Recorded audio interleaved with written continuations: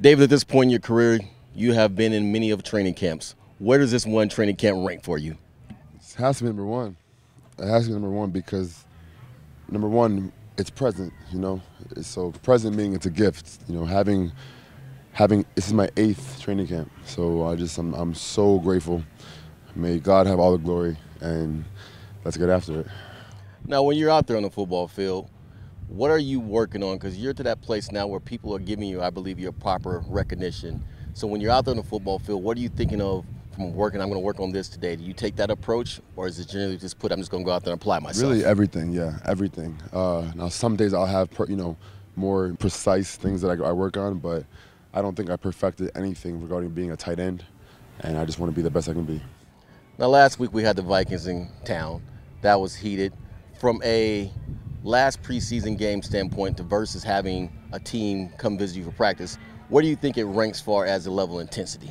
Oh my gosh, it's awesome. Every year we have a joint practice. It's awesome. It really shows, or it's a showcase of what you really have. You know what I mean? Because you don't really want to go full balls to the wall with your teammates. So having a different team come in and really trying to showcase what you can do, it's awesome. Now, I consider you to be one of the leaders on the squad.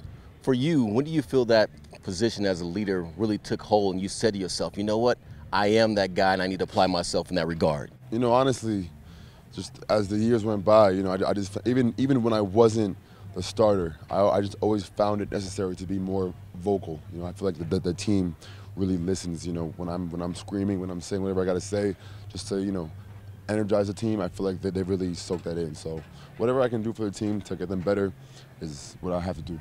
It's year 8. You've seen the ups, you've seen the eight. downs. That's right, year 8, and he's still holding strong.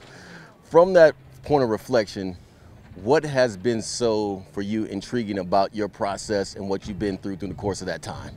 I'd say the game definitely slowed down tremendously. From year 1 to year 8, the game slowed down.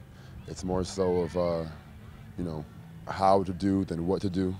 And I feel like that's really one of the biggest steps you can take in this game is from knowing how to do something to what to do is a huge jump. And for you, locally, and I gotta imagine nationally as well, your presence is felt.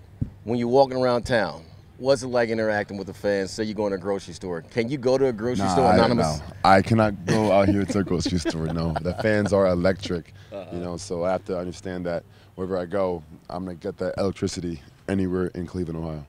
And what excites you about this final preseason game as we look forward to Dallas Cowboys coming into town after that? Exactly what you just said.